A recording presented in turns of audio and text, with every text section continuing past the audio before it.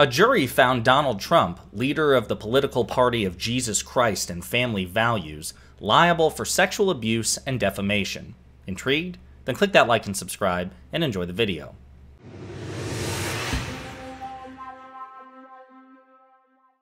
So after late last week's collaboration with my buddy Luke Beasley, thank you for the shout out and collaboration by the way, as well as the many new supporters and subscribers, I actually went on a family vacation, hence the intense tan that I've got going on, and I thought it would be a slow week politically. But it turns out it wasn't, and everything that could possibly have happened politically happened.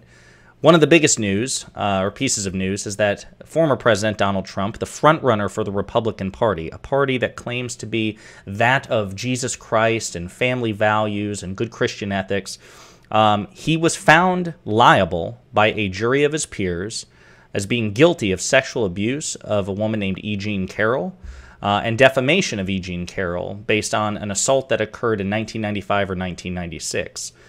This is extraordinary for many reasons, because the decision came in after 3 hours of deliberation, which really isn't much, even for a jury in a civil case, which this is what it was. It wasn't a criminal case, so Donald Trump is not going to jail because of this verdict by the jury.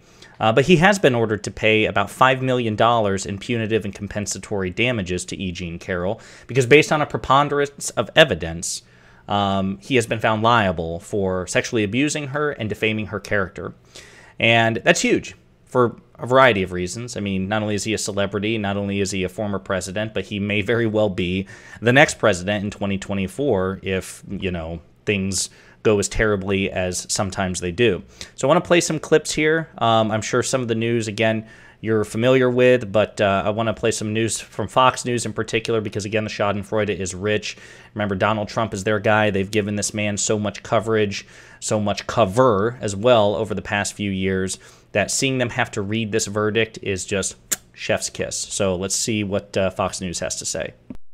Can you tell us? The verdict right now is on the question of whether or not Mr. Trump raped E Jean Carroll. The jury has found him, has said no. But on the question of whether or not she was sexually abused by the former president and whether or not he forcibly touched her, the jury has come back and said yes. They have found him liable for sexually abusing and forcibly touching E Jean Carroll back in 1996. That is what we have thus far, guys.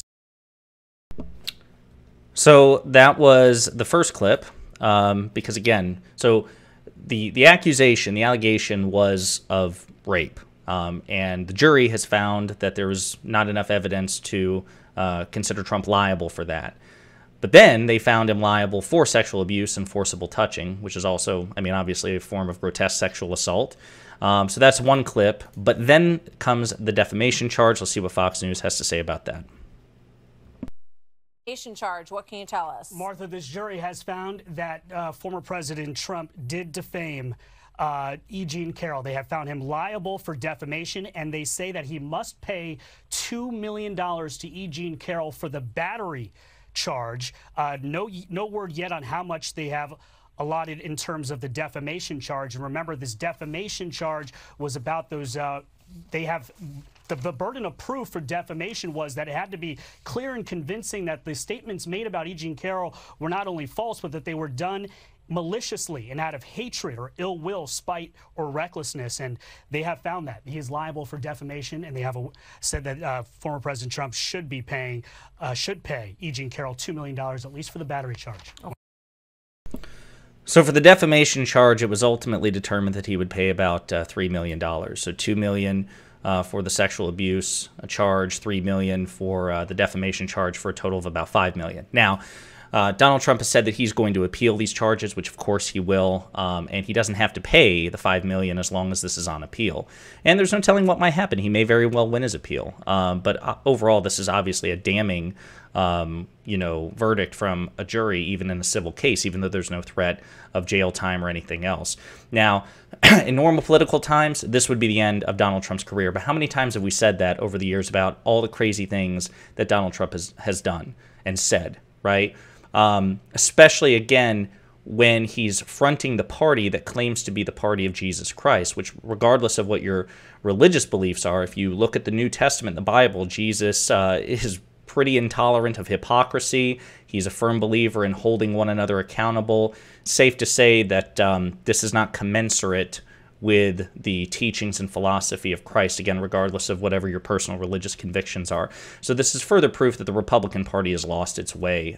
This should be the end of Donald Trump's career, but it's not, and we'll probably do a couple of videos about that because, of course, since in the 24 hours that this has happened, Republican leaders have been asked about this, people like Kevin McCarthy and Mitch McConnell and Mitt Romney and so on and so forth, and the answers... The responses from the Republicans are mostly cowardly, but again, that's probably the topic for a separate video. So yeah, this is a really interesting case. The last thing I'll point out is this case, because again, you heard it correctly, this incident occurred, this assault occurred in 1995 or 1996. So this is well past the expiration date of the statute of limitations for prosecuting a sexual assault case, even in a civil trial. The reason that this occurred was because in May of 2022, Governor Hochul of New York signed the Adult Survivors Act, the ASA, which basically created a one-year window for survivors of sexual assault to make a case against their abusers, even if the expiration on the statute of limitations had long passed. It was actually kind of a successor to a 2019 law that New York imposed about child abuse. So like there was basically the equivalent for survivors of child abuse, where it created a one-year window where survivors of child abuse could turn and make a case against their childhood abusers. So this is kind of a sequel to that. And it's basically the means by which that this case was able to occur. E. Jean Carroll has experienced some degree of justice from this. Obviously, it doesn't make up for what happened. And we'll see if Donald Trump is able to somehow shirk any sort of, I don't know, accountability here. Because, again, he is appealing, and there's no telling what might happen. But this is a solid step in the right direction. It seems like the walls of justice are finally closing in on Teflon Don, which is good news.